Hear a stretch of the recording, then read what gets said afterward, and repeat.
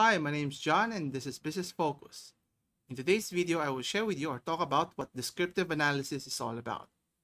So let's get started.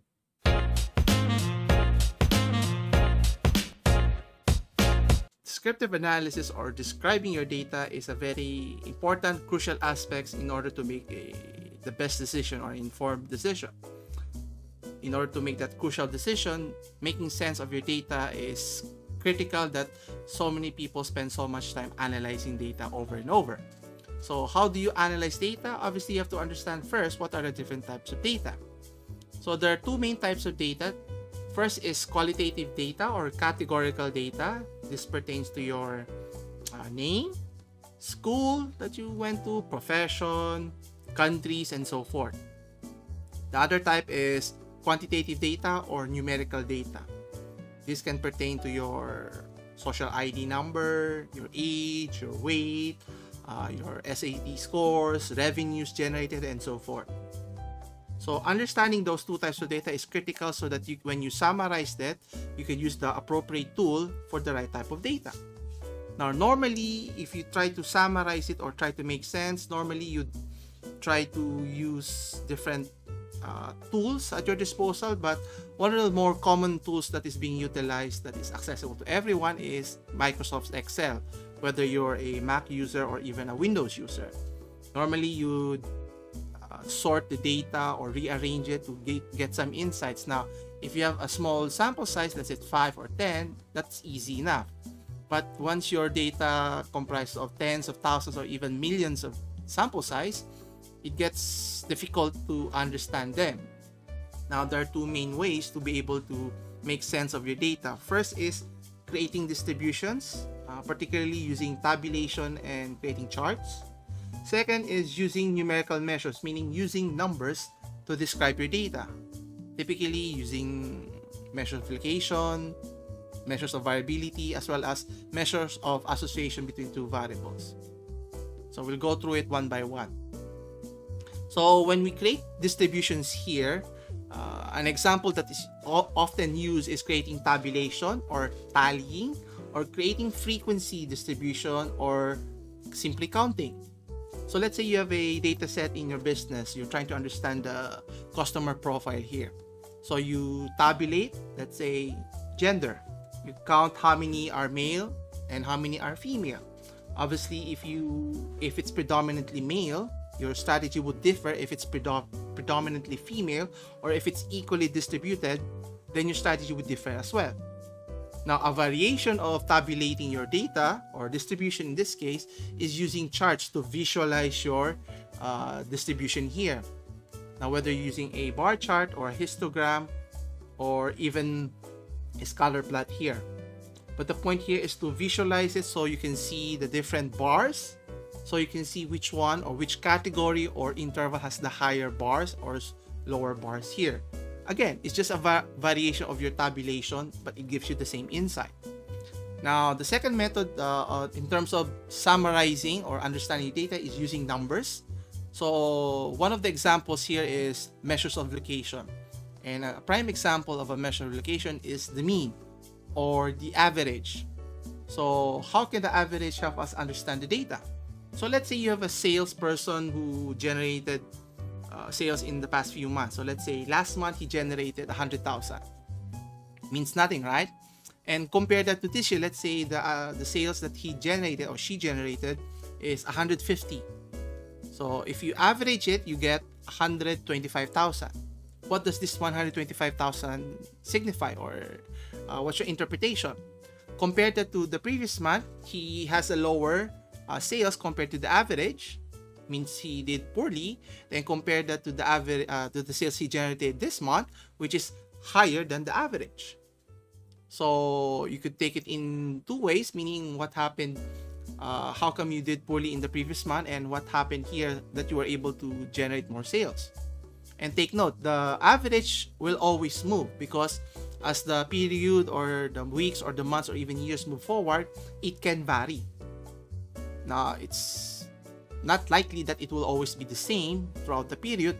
That's why the average could go higher or lower or somewhere in the middle. But it moves more often than not. Now, another numerical measure that is often used is the measures of variability. How dispersed is your data here? So some may not be familiar why even use this measure. An example is standard deviation or even variance. So why use this measure? So a good example is, let's say you're comparing the performance of two salesperson here. Now, if example, and this can happen, let's say the average sales for both salesperson is the same. So salesperson 1 and 2's average sales is 100,000. But how they get the 100,000 may differ. So let's say salesperson 1's past 3 months performance is he generated 80,000, 100,000, and 120,000. And if you average those three, it's still 100. For salesperson 2, the sales for the past 3 months is 60,000, 100,000, and 140. And yet, if you average it, it's still 100,000. Question: which salesperson do you think is doing better, even though the average for both salesperson is the same? Is it salesperson 1 or salesperson 2? If you're thinking salesperson 2 is doing better because he generated the higher sales, 140, if you look at the opposite spectrum, he generated the least amount of sales, which is 60,000. So means can be deceiving sometimes, so we use standard deviation as another measure. Now, comparing the two, salesperson 1 tends to do better because of his or her consistency. If you look at it, the average sales is only plus minus 20,000 in the sales on the past few months. Compare that to salesperson 2, the deviation or the dispersion is plus minus 40,000, significantly higher. So if you were to choose between the two salesperson, I'd bet I'd choose always salesperson 1 more often than salesperson 2. So that's how you use standard deviation to compare performances or values in terms of how distributed it is or how dispersed is the data set. Obviously, the narrower the dispersion, better. If it's exactly 0, meaning it's consistent throughout.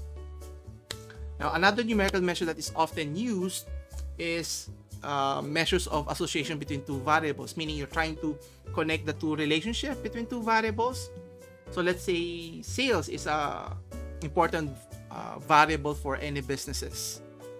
So you're trying to make sense what has a strong relationship with sales. Is it your salesperson, the product that you're selling, your customers, or your location where you're selling your product, your business is, and so forth, and many more other factors that you can consider.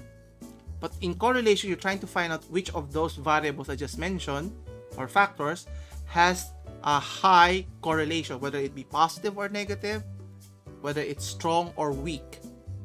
So the point here is trying to understand, make sense of your data in terms of, let's say, the location has a high correlation to your sales, meaning the better the location, the higher the sales that it would generate. Meaning, does it mean entails positioning your location in high